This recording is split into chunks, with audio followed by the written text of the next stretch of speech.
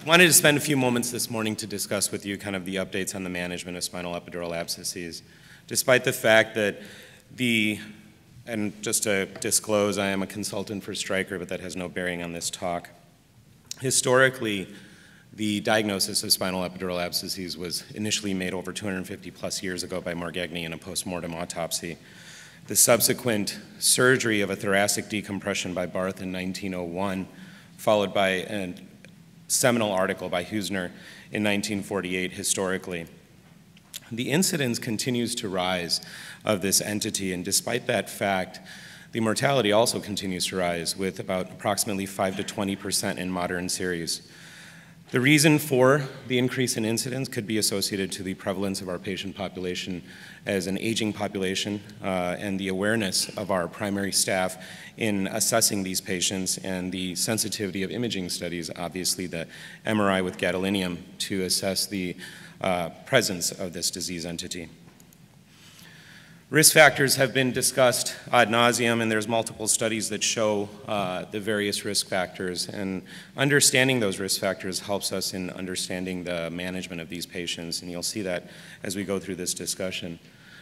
Diabetes, obviously, the increase in IV drug abuse in our patient population, immunodeficiency, hepatic and renal disease, and that's been discussed in multiple studies as to the relative risk factors associated with this disease entity. Understanding the pathophysiology of this disease process helps to give us guidance in the management of these patients.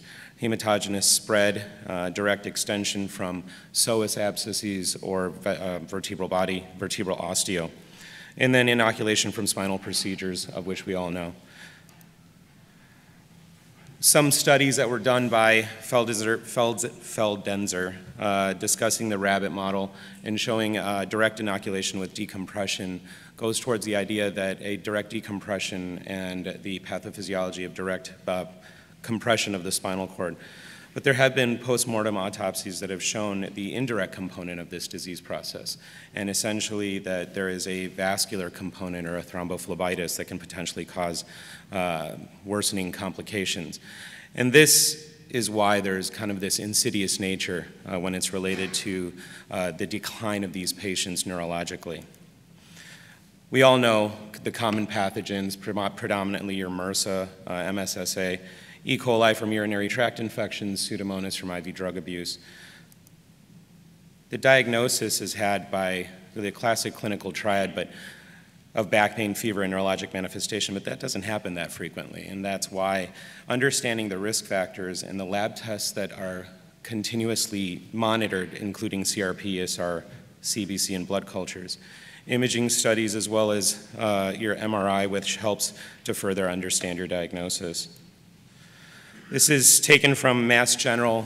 Dr. Mannion gave a relatively good algorithm here for our understanding of the patients that should be getting MRIs. And this is good for our physicians in the primary care setting. The treatment, there's no real controversy when it comes to that, right? Antibiotics for systemic disease, surgery, laminectomy, the most common for decompression, anterior lateral approach for deformity, lesser invasive techniques, right? Your CT guided aspiration, hemilaminectomies, or interlaminar fenestration. Sorry.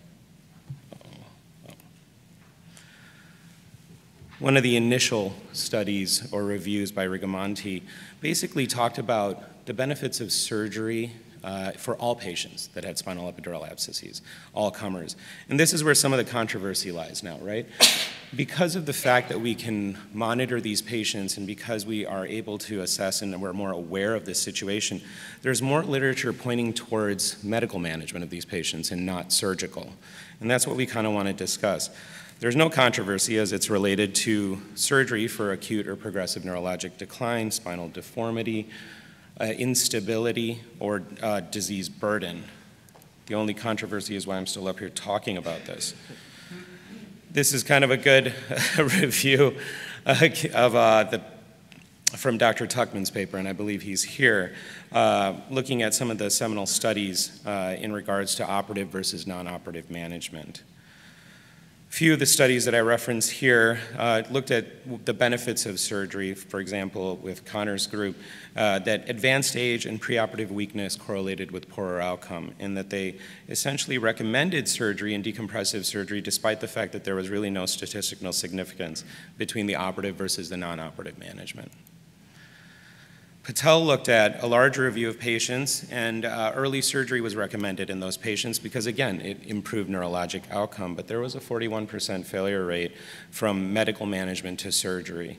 The important thing to note on this paper and the subsequent paper that I'll reference is the parameters that they found, again, which goes back to our risk factors, that were associated with medical failure of management of this disease process. That included diabetes, CRP over 115, white blood cell count, and bacteremia. They did note that those patients without these risk factors obviously did well with antibiotics alone. Dr. Arco and their group also looked at these risk factors, and again, it's kind of a running theme, right? Age over 65, MRSA infections, concurrent MRSA infections, CRP elevation, and white blood cell count elevation, and obviously neurologic decline. Dr. Kim, who's present here today, also has a wonderful paper and referenced here that looked at a significant group of patients, and a lot of them that were treated non-operatively. And what they found was, again, MRSA, age over 65, diabetes, and neurologic impairment were associated with decline. And in fact, they show that these risk factors and independent predictors of having one risk factor was approximately a 30% failure rate, and exponentially increasing to about a 90% failure rate of medical management alone with having all four risk factors. So it's important to note and understand that when you have patients like this, that you have a clinical suspicion of spinal epidural abscess, and if they have concurrent MRSA, age over 65, or diabetic, that these potentially patients can decline rapidly and potentially need surgical intervention, or they should be put down your algorithm towards surgery alone. Another study by Adagwa looked at patients over 50 and the benefits of surgery. They didn't really find significant, or they did not recommend significant improvement versus surgery versus IV antibiotics alone. But it's important to note what they commented on this age group, again with this elevated age group, was that these patients that are older, they felt the clinical decline associated with the disease process, the morbidity associated with surgery was worse than the benefit that would be aided from surgery itself.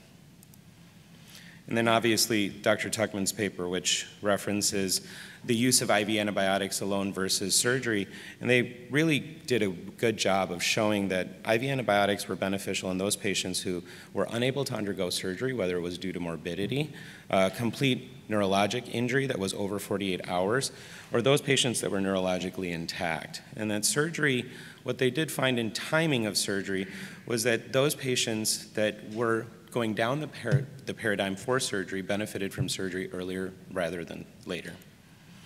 And this was, again, discussed in Gobriel's paper as far as timing early surgery beneficial within 24 hours than with patients who had a neurologic deficit.